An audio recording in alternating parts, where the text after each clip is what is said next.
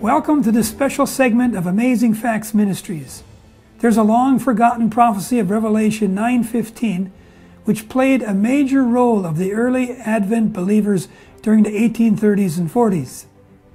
When the prophecy of Revelation 9:15 came to pass on the very day foretold, this greatly propelled the early Adventist movement forward. The fulfillment of this Bible prophecy clearly verified that a day in Bible prophecy represents a year in time. And this is called the year-day principle. Those early Adventist pioneers also recognized that Muslims were listed in Bible prophecy according to the 5th and 6th trumpets of Revelation 9. This week we catch up with Professor Ron Dupre in Bangladesh, where he carefully unfolds the amazing truth regarding the August 11, 1840 date of the early Advent movement. Good day, friends. Before we begin, let's have a prayer. Holy Father, bless us now as we take some moments to reflect on Scripture, to think deeply, and to look at history. Guide and direct our study at this time. Amen. The topic I want to address is called What Really Happened on August 11, 1840. There's a beautiful statement from a book called Life Sketches that goes this way: we have nothing to fear for the future, except as we shall forget the way the Lord has led us and His teaching in our past history. Now, the reason I raised that statement is because I want us to go back to the 1830s, the time when a Baptist farmer turned preacher by the name of William Miller shared his own findings from his study of Scripture. William Miller's main focus at that time was looking at a passage from the Bible found in Daniel chapter 8, verse 14. And I'm reading now from the New King James Version that says, "For unto 2,300 days then shall the sanctuary be cleansed."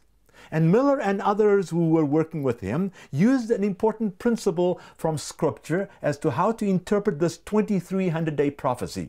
They looked at passages such as Ezekiel 4, verse 6, and Numbers 14, verse 34, and there they saw that in Bible prophecy, a prophetic day equals one literal year. And based upon that, they began to calculate, thinking, by the way, that the sanctuary was the earth, thinking that the cleansing was going to be the fire at the time of Jesus' coming. They figured that if this 2,300-day prophecy was talking about the cleansing of the earth at the coming of Jesus, they could figure out the actual time that Jesus would come. Now, they began to do some calculations. They were actually correct in their calculations, coming up with the date, even though they had misunderstood the event. And they waited till October 22, 1844. They watched. They were greatly disappointed. But the question I want you to think about right now is this: why were these Millerites so certain? And there were many of them, tens of thousands, and they were hundreds of thousands scattered all over the world. In fact, they were on 6 continents, 5 or 6 continents. They were preaching on this topic of the coming of Jesus. But why were they so certain that this year-day principle, that's the term that's used amongst scholars and amongst Bible students, why were they so certain that the 2,300 days mentioned in Daniel 8:14 equaled 2,300 years? It's because of something that had happened just 3 or 4 years before.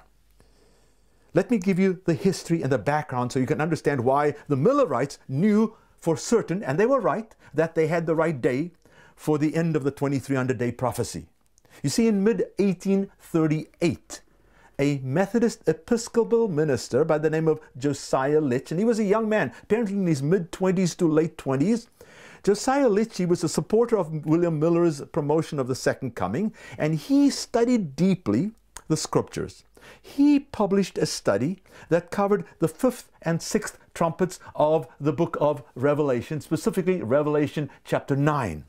And based upon his study, he concluded that Revelation 9 verse 15, which we'll read in a minute, I quote now from Litch, is the most remarkable and definite even descending to the days of any in the Bible. And thus, Litch concluded that from his study, the Ottoman Empire would end on the 11th of August, 1840. Let's read a couple of verses from Scripture.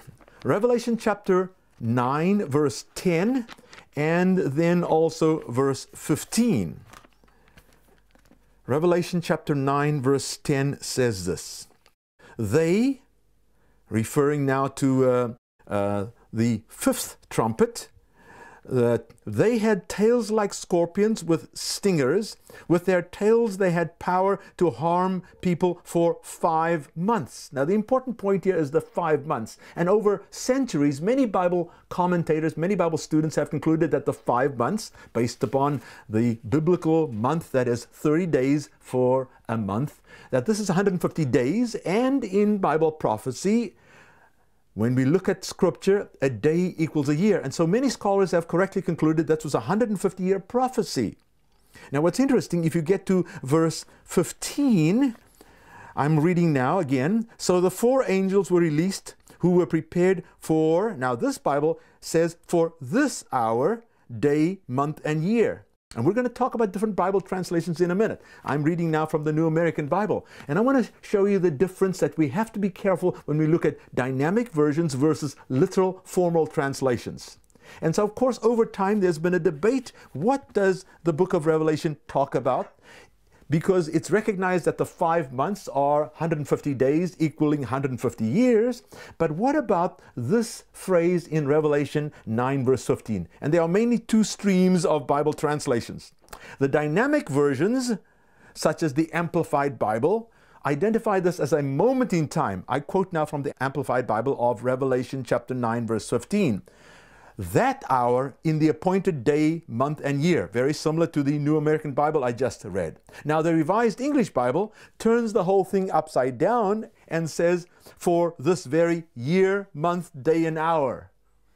So these Bibles, that are more dynamic, rather than literal, make this a moment in time. However, interestingly, the literal translations, the formal translations, such as the New King James Version, the New American Standard Bible, say that this part of this passage should read the hour and day and month and year.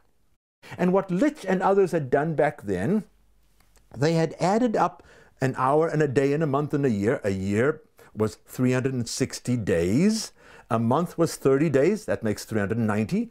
A day is 1 day. That's 391. And then they calculated that the hour, which is 1/24th of a day, would equal 15 days in prophetic time. And they concluded that this prophecy in Revelation 9:15 covered 391 years and 15 days. Fascinating. Were they right? Were they on track? Let's explore that as we consider to see the evidence. Now, around the same time in the 1800s, there was a lady by the name of Ellen White who also reflected and wrote on this passage, on this concept. And this is what she said, based upon her understanding and based upon what Litch had predicted. She wrote this. In the year 1840, another remarkable fulfillment of prophecy excited widespread interest. Now, please note, this book was first written with this information in 1888, and it was republished and rewritten and strengthened in 1911. So I repeat, in the year 1840, another remarkable fulfillment of prophecy excited widespread interest. At the very time specified, that is August 11, 1840, Turkey, through her ambassadors, accepted the protection of the Allied powers of Europe and thus placed herself under the control of Christian nations. The event exactly fulfilled the prediction. When it became known, multitudes were convinced of, notice the language here, the correctness of the principles of prophetic interpretation adopted by Miller and his associates. And a wonderful impetus was given to that interdenominational Millerite Advent movement. Men of learning and position united with Miller both in preaching and in publishing his views, and from 1840 to 1844, the work of this Millerite movement rapidly extended. Now that's found in the book called The Great Controversy, page 334 to 335. I have a paperback copy here. So that's where you can read the complete 2 paragraphs, The Great Controversy by Ellen White. Now I know there are some who've said, well, Ellen White, in her writings, she was simply remembering what people thought happened. But what's interesting, there are 2 prophecies and 2 sections of fulfillment that are in the same book, The Great Controversy. This is on page 334, 335, these 2 paragraphs about the 5th and 6th trumpets of Revelation 9. But in the previous 5 paragraphs, Ellen White talks about the prophecy found in Revelation chapter 6, verse 13 of the falling stars. And what's amazing is if you look at the language she uses there to describe the fulfillment of the falling stars, which is a well-known factor in history, 1833, November 13. If you look at the language she uses for the falling of the stars and compared with the language for Revelation 9, the Ottoman Empire, she has amazing similar language. For example, talking about the falling of the stars, she says this is prophecy that had a striking, impressive fulfillment. Regarding Revelation 9, she says, another remarkable fulfillment of prophecy. She has a date specific here, November 13, 1833. Here she talks about the 11th of August, 1840. She says, for the falling of the stars, it was viewed with intense admiration or dread. For the Revelation 9, August 11 prediction, it excited widespread interest. She quotes various sources that support the evidence about the falling of the stars, and then she does similarly. She quotes from Litch here. She says, for the falling of the stars, many witnessed it. And then she says, for Revelation 9 and its fulfillment, multitudes were convinced. It's amazing the similarities of her language. She says, people were directed to the fulfillment of prophecy concerning the falling of the stars. And similarly, the multitudes were convinced about the correctness of the principles of prophetic interpretation based upon the study of Revelation 9. And finally, she says, on the falling of the stars, when people saw this, she says, many were led to heed the message of the second advent, and similarly, a wonderful impetus was given to the Advent movement. So the language is so similar that it is clear Ellen White wasn't just recalling or reflecting what people thought, just as much as she was clear that the prophecy of Revelation 6 verse 13 about the falling of the stars did come true. In the same way, she was clear that Revelation 9 was fulfilled in 1840, August 11. And on this chart we have the early Adventists were sure about this. They had this on their 1850 chart, and right here you'll see on this chart the 5th angel, Revelation 9 verse 1, and it talks about the starting and many of these things. The old English was the Mohammedans, the Muslims, they're talking about right here. And so this chart shows how our early Adventist pioneers understood the fulfillment of this prophecy of Revelation 9. Now it was Josiah Litch, by the way, who was involved. He was the one in 1838 who first made the prediction. And the Signs of the Times article, he correctly pointed out, after 2 years of further study, he then came up with a specific day. In 1838, he at first just said sometime in the month of August. As he studied, based upon the starting point of 1299, he eventually concluded, and the specific day was July 27, he concluded that the prophecy should end on the 11th of August, 1840. By the way, many Protestants have had different views over time. But back then in the 1830s, 1840s, the general Protestant view was that the 5th trumpet referred to the Saracens and the 6th to the Turks. Now, William Miller came along as this Baptist preacher and saw the 2 time periods, the 5 months or 150 days, as contiguous with the 391 years and 15 days. And he saw them to be together. Litch agreed, and it was Litch who identified the starting point as on the 27th of July, 1299, the starting point of the 5th trumpet, going for 150 years, and then contiguous with the 6th trumpet going through August 11, when Litch said, the Ottoman power in Constantinople, modern-day Istanbul, may be expected to be broken. And this was published on the 1st of August, 1840. And by the way, later on, a well-known writer by the name of Uriah Smith, in his book Daniel and Revelation, he essentially echoed Josiah Litch. And for about a century, about 100 years, this concept of the fulfillment of the fifth and the sixth trumpet was standard, was orthodox, was the main view held amongst Seventh-day Adventists. And of course, as we've already mentioned in her book, The Great Controversy, Ellen White endorses and strengthens it. And by the way, just so that we are aware, the Muslim Turks were a positive force in a certain sense, just as God used Nebuchadnezzar to bring judgment upon people of Judah because they had strayed away. Daniel chapter 1 verse 1 makes it very clear. In a similar way, God used the Muslims, the Ottoman Empire, to stop the spread of false teachings of the early the church that was moving towards apostasy. And in a similar way, we find that when there was an edict of death pronounced on the Protestants, that I quote now from J.A. Wiley's History of Protestantism, he says it was the Turk, the Muslim Turk, who suddenly stepped forward to save Protestantism in Hungary. Having trampled down the king and his army, the victorious Suleiman the Magnificent held on his way into Hungary. This calamity, which thrilled all Europe, brought rest to the Protestants. So I wanted to mention this, the reality of the fact that the Muslims were being used positively by God, and they are a fulfillment of prophecy, which is what our early Adventist pioneers did hold.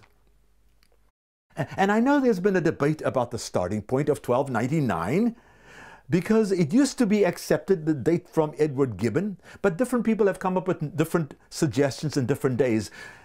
Could it be rather 1301 or 1302 is some of the modern argument that's being used nowadays. However, in my study, I found many sources, and let me just mention a few. Moses Coit Tyler, professor of history at Cornell University, way back in 1900, spoke about Othman the first is considered the founder of the Ottoman Empire when?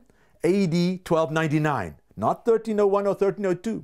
Then there's a professor of history from Columbia University, Carlton Hayes, Hayes, back in 1929, again, having the Ottoman Empire begin in the year 1299. Now you'll say, well, that's almost a century ago. We'll give you a few more updated ones. Professor of history at Stanford University, Wayne Vucinic. Okay, and he says the Ottoman state and dynasty were founded by Osman 1299 to 1326 and bore his name. That was 1965. What about 1993? Again, another book which says the Ottoman Empire was 1299, and that's a starting point. Let's go into the 21st century. Daniel Goffman, who wrote a book published by Cambridge University, has the Ottoman Empire start date at 1299. In 2002, a book published by well-respected academic publisher Brill. This is written by Soraya Faroki, who is a professor of history at Bilgi University in Istanbul, Turkey. She indicates, I quote, the beginning of the Ottoman dynasty from 1299. This is in a book called The Ottomans and the Balkans. Mustafa Kibaroglu and his co-author, both professors at MEF University, Istanbul, in a 2009 book, have the Ottoman Empire, which was founded in 1299. I'll give one more example. I could continue. There are many, many sources. What I would suggest is those who claim 1299 doesn't have any validity, I'm afraid have not gone and done careful homework. One more, Andrew Finkel, Turkey, What Everyone Needs to Know. That's the name of the book. Published by whom? Oxford University Press, well respected. On page 11 in this 2012 book, Finkel says, the Ottoman Empire was founded in AD 1299. There's just so much evidence we don't have to doubt. And of course, July 27 is also well respected. The main debate had been on the year. Was it 1299 or 1301 or 1302? But there's massive amount of evidence that it is respected and accepted and agreed that 1299 was the actual starting year. By the way, a brief sketch of the larger historical context of all of these matters may be helpful as to what was happening around this time. Now, the Ottoman Empire, starting in 1299, had grown, and for half a millennium, over 500 years, it had expanded and expanded. And in its expansion, it had begun to actually, by being so large, it had stopped the spread of the early apostasy of the early church. So that's what had happened. However, over time, over maybe 100, 150 years, the Ottoman Empire had begun to decline. One of its vassals, kind of like a governor in modern American parlance, his name was Muhammad Ali, and he was ruling Egypt. In modern terms, he was the governor of Egypt. But he had become increasingly rebellious against the Sultan, the ruler of the Ottoman Empire. Muhammad Ali, if you study the history, it's fascinating. He had captured the army. Within a couple of weeks or so, he had also gotten the fleet to capitulate to his side. And all within a period of about 3 weeks, the Sultan passed away and passed on the leadership of the entire Ottoman Empire to his 16-year-old son, Abdul Mejid. And of course, all of Europe were really worried by this, because with this vassal, Ali, causing these problems, the leading powers in Europe were afraid that the Ottoman Empire would collapse and the European powers would all try to grab a peace and would go to war with each other. So what they decided to do was to try to keep the Ottoman Empire, in a certain sense, propped up. That's the best way I can say it. Thus, England, Austria, Prussia, and Russia got together in London on July 15, 1840. And formed there what is called the Treaty of London. And in this treaty, they agreed to send an ultimatum to that rebel governor down in Egypt, saying to him, stop your rebellion against the Ottoman Empire, or you will have to face war with us, the so-called Christian nations. In essence, it was very clear that these European nations were taking over and becoming the leader now, and trying to keep the 16-year-old Sultan leading his Ottoman Empire that was clearly crumbling, and they were the ones who were in power, as I will read in a few minutes from a well-known historian. So that was what was happening. Now, remember, that was signed on July 15, 1840. Now, it's interesting. Some people have said, look, Litch said that this 1299 starting date was July 27, and then Litch said it came through on August 11, 1840. If you start back from 1299 and you end up with that. But the treaty was signed on July 15. So Litch was wrong, some have claimed. But what's interesting, I discovered a newspaper going to the Library of Congress. This is the Morning Herald from London, that said as follows: it must be remarked that the act of the conference, the Treaty of London, has not yet been officially notified to Muhammad Ali. All he has received has been the non-official information of what was going on. The official note must be transported by the Porte to him, the ambassador, and on his reply to the Porte, the future will depend. Now, it's interesting. Was the newspaper correct? And this newspaper, by the way, was the article was written on the 7th of August. Yes, indeed. The newspaper comment is quite accurate. It accurately conveyed a vital factor, specifically added on as, I quote, a separate act to form part of the Convention of 15th July 1840. Under the subheading of, quote, conditions imposed on Muhammad Ali, it indicated that this Treaty of London, which was signed on July 15, 1840, would become effective once, and I'm quoting now, communication thereof shall have been made to him, this is Muhammad Ali, at Alexandria by an agent of His Highness.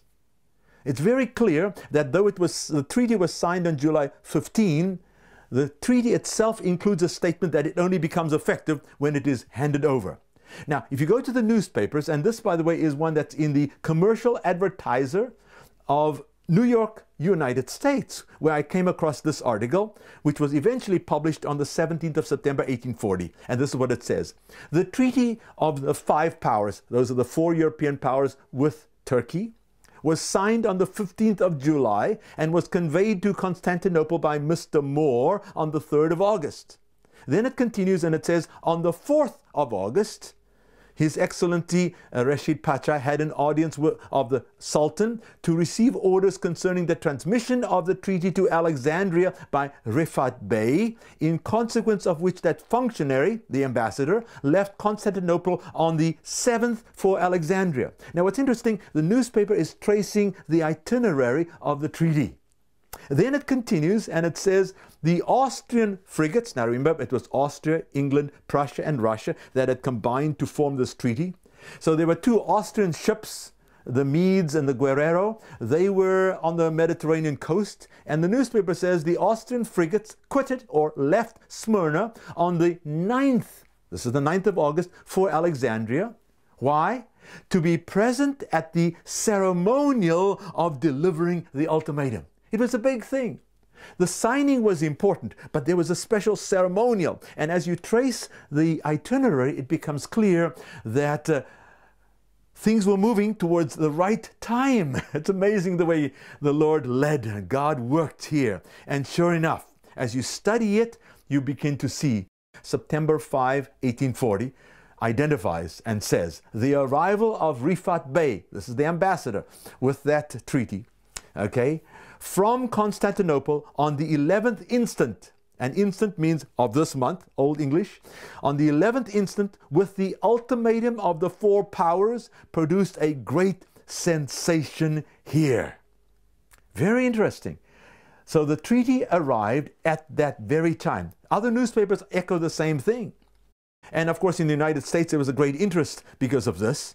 The New York Spectator of September 26, 1840 says, the arrival of the, and they have it in quotes, the ultimatum. Everybody knew what was happening in Europe, in the United States, who were following the news by newspapers. The arrival of the ultimatum at Alexandria on the 11th of August created no little stir among the foreign mercantile residents, particularly the English. The Philadelphia National Gazette echoes the same thing on the arrival at Alexandria of Rifat Bey from Constantinople with the ultimatum of the four powers on the 11th of August, and it continues. So there are many newspapers. It's amazing how many newspapers echo that the 11th of August was the day that this ultimatum was delivered. Now, there's a Muslim scholar who published a book called A Short History of Islam, about 700 pages. His name was Sayyid Fayaz Mahmud, and in this book on page 581, Mr. Mahmud says, talking about that 1840 Treaty of London, remember, signed on July 15, but delivered and made effective on August 11. This is what Mr. Mahmud says. Clearly, the death knell had rung for the Ottoman Empire. Published by Oxford University Press. Oxford is well recognized, and here is a Muslim scholar who recognizes that. So, the Muslim recognized it, and that was published in 1960, by the way, 120 years afterwards, recognizing this. Now, go back to 1840, because by the end of the year, specifically on December 1, 1840, the Morning Herald in London, the editorial was discussing what had happened.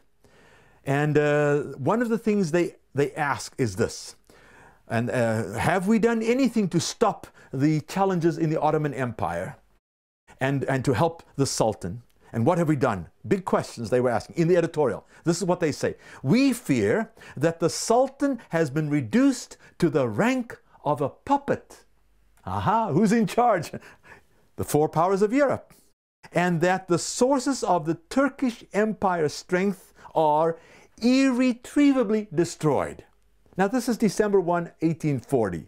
I know there are some who say, well, the Ottoman Empire didn't collapse, nothing happened. And then here, by December 1, 1840, the newspaper, the Morning Herald, is categorically saying this. And by the way, I know it's hard to find the newspaper. A little history of that discovery. I went to the Library of Congress, they didn't have it.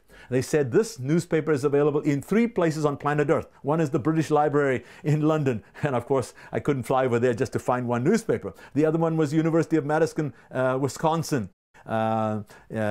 And that's the second place. And the third one was at the research centers, Centers for Research Libraries in Chicago. And so I went to Chicago, and there they were, this unusual library. I had to pay $25 just to go in.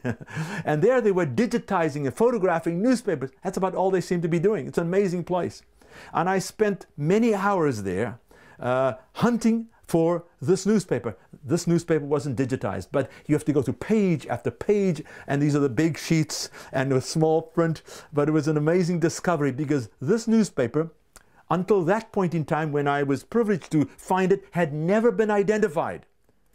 This is the first time we've now got it, the Morning Herald, December 1, 1840, that identifies and specifically says what happened. In a nutshell, the Ottoman Empire was destroyed. Now, it hung on for many decades, and it was called the Sick Man of Europe by Tsar Nicholas I of Russia. And one scholar in the Ottoman Endgame, his name was McMeekin, in 2015, said this about the Ottoman Empire: for a terminally ill patient, the sick man of Europe took a long time to die. In a certain sense, it was as though the Ottoman Empire got shot, and the bullet wound didn't kill the person, the Ottoman Empire, but the person, or this Ottoman Empire rather, hung on like a person who gets shot and maybe goes to the hospital. I read a story of a man who died decades after he got shot because of the complications that set in after time. And in a certain way, the same thing happened here. Yes, but August 11, 1840 is the key. Now, more recently, in 2014, a scholar has said this about the treaty, the 1840 treaty. This scholar's name is Ira Lapidus, a highly distinguished scholar, now retired professor at UC Berkeley, University of California, Berkeley, and a very distinguished scholar of Islamic history. Talking about that 1840 Treaty of London, he said, the Ottoman Empire had become, notice the language, a protectorate of Europe and a pawn of the great powers. So, of course, the question is, who was in control? Not the Ottoman Empire anymore, but these powers of Europe. The Ottoman Empire's power was gone. Litch had predicted, and I quote, the 11th of August, 1840, the Ottoman power may be expected to be broken. And thus far, I've found newspapers from Britain, from Scotland, from Ireland, and from the United States. 4 countries, about 8 or so different newspapers, all of which identify the arrival of the ultimatum on the 11th of August. In a nutshell, yes, the treaty was made on July 15, but the treaty was made effective on the 11th of August, and that was the death knell of the Ottoman Empire, recognized. Now, what's interesting, if you go back to the statement I read earlier from the book The Great Controversy, page 334, 335, Ellen White did say that the Ottoman Empire, quote, accepted the protection of the Allied powers of Europe. Notice the language, the Allied powers of Europe. In this 2014 book by Ira Lapidus, he said the Ottoman Empire had become a protectorate of Europe. Almost the same language. And Ellen White said that the Ottoman Empire placed herself under the control of Christian nations. Ira Lapidus says it became a pawn of the great powers. The language is so similar. The idea is the same. The 1911 Great Controversy is now being echoed by the 2014 book called A History of Islamic Societies, recognizing this important 1840 prediction that came true based upon Revelation chapter 9, the 5th trumpet and the 6th trumpet. Now the question is, how did the pioneers, the Advent pioneers, part of the Millerite movement, as well as those who began the Seventh-day Adventist Church, how did they view this prophecy? For example, Uriah Smith noted, I quote, the exact accomplishment of the event predicted, showing as it did the right application of the prophecy, gave a mighty impetus to the great Advent movement. That's from his book called Daniel and Revelation, page 517. The well-known scholar John Nevins Andrews noted, he called this a demonstration of the truthfulness of the mode of calculation respecting the prophetic times was given to the world. So this is recognized by early pioneers. And obviously, this was a litmus test. When Litch had come up with this specific day, there were some that were worried. Are you not going out on a limb too far? Now, it is true, Litch wasn't 100% certain. He said, if I've done this, if I've done, based upon my calculations, it can be expected. But he had done his homework, and people were expecting it. And in a nutshell, as a young man from Iceland in his master's thesis one day stated, Jón Stefánsson put it this way, this August 11, 1840 prediction was an obvious litmus test for the year-day principle and the Millerite expositions. After August 11, 1840, when the year-day principle was validated, the Millerite movement took off with great power. Revelation 9 was regarded as one of the most important time prophecies during the Millerite movement and early Seventh-day Adventism. And Jón Stefánsson is correct. His master's thesis is available online through Andrews University. From Clear Fulfillment to Complex Prophecy is the title of his master's thesis. Now, some significant conclusions we can draw from our study. Number one, if Bible prophecy is true, it can be verified by history. If it cannot, we either do not understand history or we don't understand the text properly.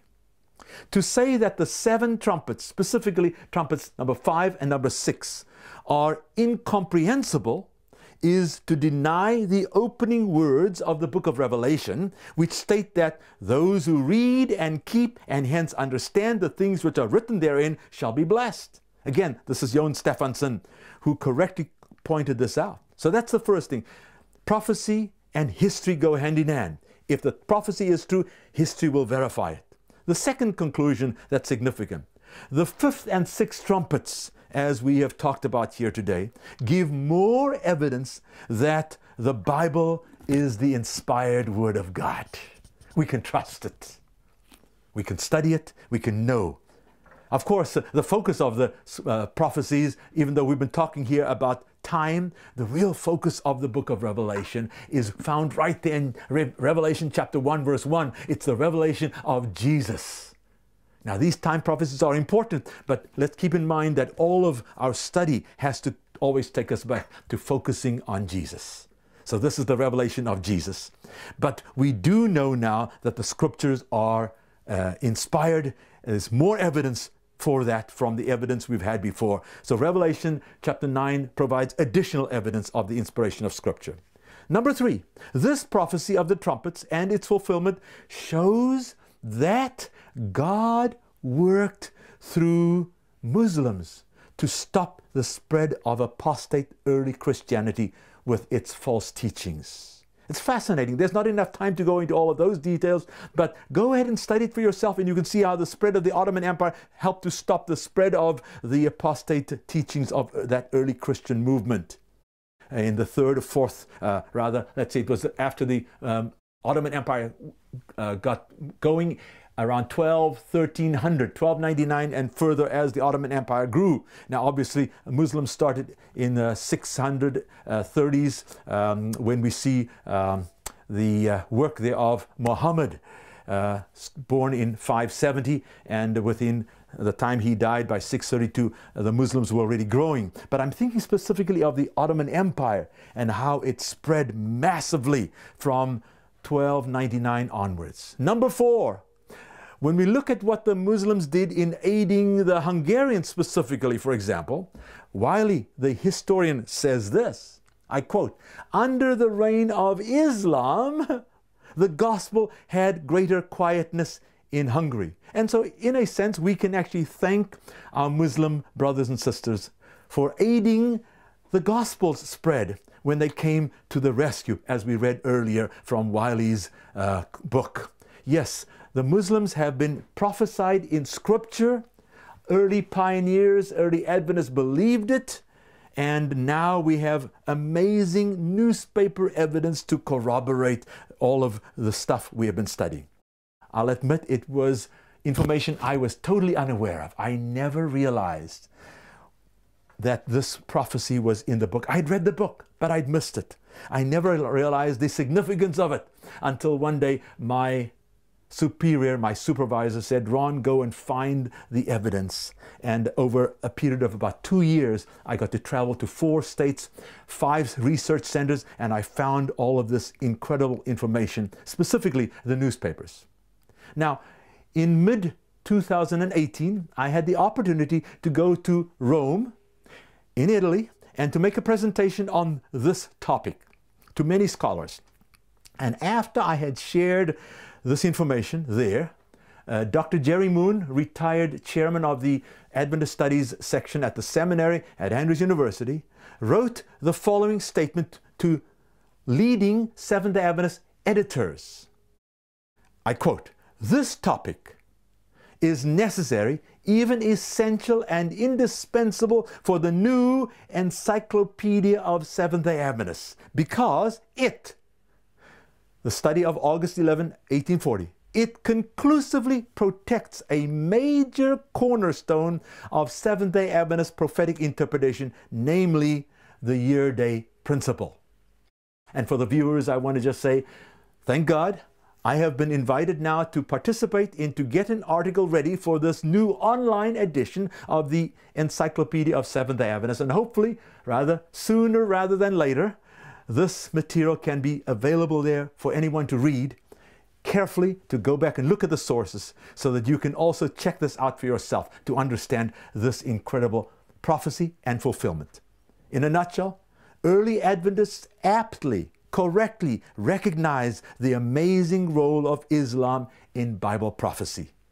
This prediction and its fulfillment were a great blessing to the early Millerites, to the early Adventists. For 100 years, Adventists understood it, believed it, and it was a very important prophecy. My challenge to all viewers, study it for yourself. Go and look for the sources, but you have to go back to the original sources. You have to go back to the newspapers to see what was happening. Hopefully sooner rather than later, we'll get this available online. And I want to challenge everyone to reclaim the wonderful legacy we had, a legacy of studying the prophecy of Revelation 9 and recognizing the role of Islam in Bible prophecy, specifically the 5th and 6th trumpets. How God worked mightily through the Muslims, a blessing to His people. May God bless you as you study Scripture. Let us pray. Holy Father, thank you again for the opportunity today of digging deeply into your word, specifically looking at the fulfillment of the 5th and 6th trumpets, the time prophecies that are now verified, validated with actual newspaper articles. Help us to trust your word. Mostly, help us to study the word as Revelation 1 verse 1 says, it's the revelation of Jesus. Help us to dig deeper. In His name we pray. Amen.